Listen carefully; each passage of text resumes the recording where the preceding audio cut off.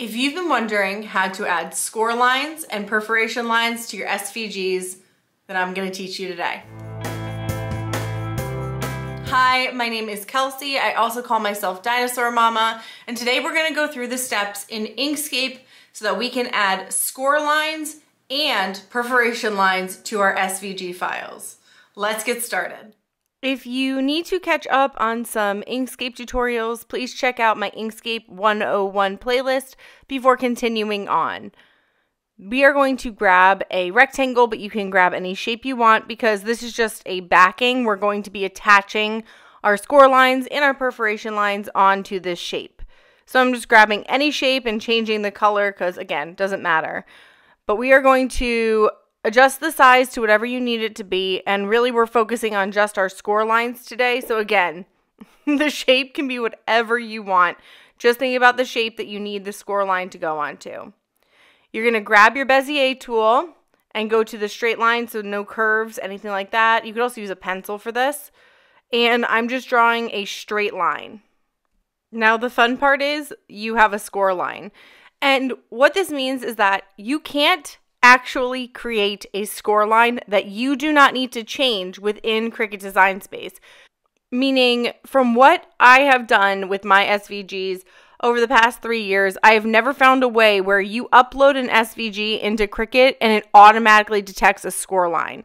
So you have your stroke here. You do not need to change it into a path. You just need to leave it as a straight line, and that's a score line. We're going to save our SVG file and we are going to upload it over into Cricut Design Space. From here, you'll see that score line and just change it to score with the drop-down box. My suggestion is if you're selling your SVG files or if you're sending them to friends, give them instructions on how to do that. That is all I ever do for all of my SVG files that have score lines. And the reason I don't change it into a path is because once you make it into a path, it's going to double that line basically. It's going to make like a rectangle rather than just one single line. So if you keep it as a stroke rather than a path, it's going to give you a single line for your scoring stylus or your scoring wheel. I prefer my stylus always because I don't like to have to change out to my wheel. And of course on my Explore, you can't change it anyway. So here's the scoring stylus and there's our score line. It came out really good and it makes it easier to fold. And this is great for cards or 3D projects. Now, if you prefer perforation lines, which a lot of people do because you technically don't need to have the special tool for it, you can just use your blade. This is how you're going to set up that perforation line. So here I have that same blank card file, and I clicked on Object, Fill and Stroke, and while I'm on my stroke line, I am going to change it to the different dashes. So stroke style, dashes, and then I'm going down, and I like these 3 that are spaced apart. You can choose whichever ones you want. Just remember your blade's going to be cutting each line, so just keep in mind how often you want your blade cutting. So before, we didn't want to change our stroke to a path, but for our perforation line we do. So path, stroke to path while it's highlighted, and now you'll see there's like 4 little nodes, and that's where your blade would be cutting. We don't want these 4 little spots.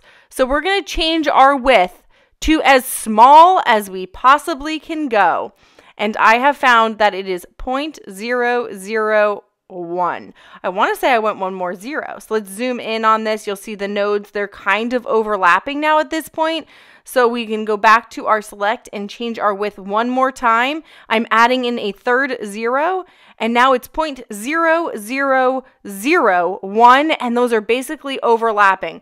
And you're probably thinking that there's nothing even there, because really when you look at it from afar, there is nothing there. It doesn't look like there's anything there for you to see. I'm going to switch back over to Cricut Design Space. As you can see, I tested this a few times, and now I'm re-uploading it. You can't even see the lines that we just added, and I'm uploading this to my canvas.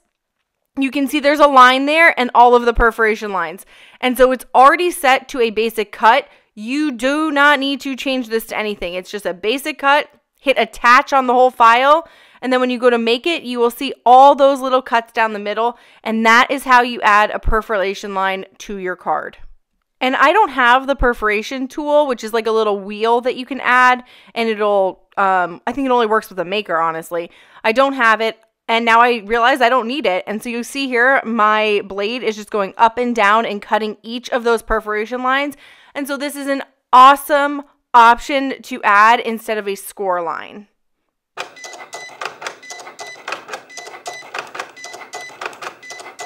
I also suggest for perforation lines not to go all the way to the edge, but that's a preference. You don't have to listen to me for that.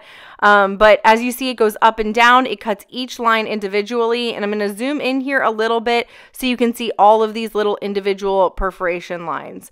It worked really, really well. I was actually kind of surprised. I wasn't sure if, it's not that I'm surprised, it's just that I've tried to do this for so long and couldn't figure it out.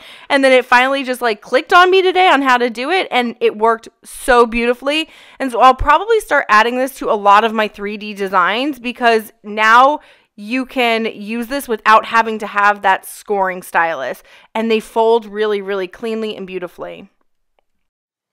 Thank you for joining me today on our Inkscape tutorial to add score lines and perforation lines. If you haven't already and you learned something today, please don't forget to give this a thumbs up and subscribe if you want to continue on your SVG journey with me. Stay crafty!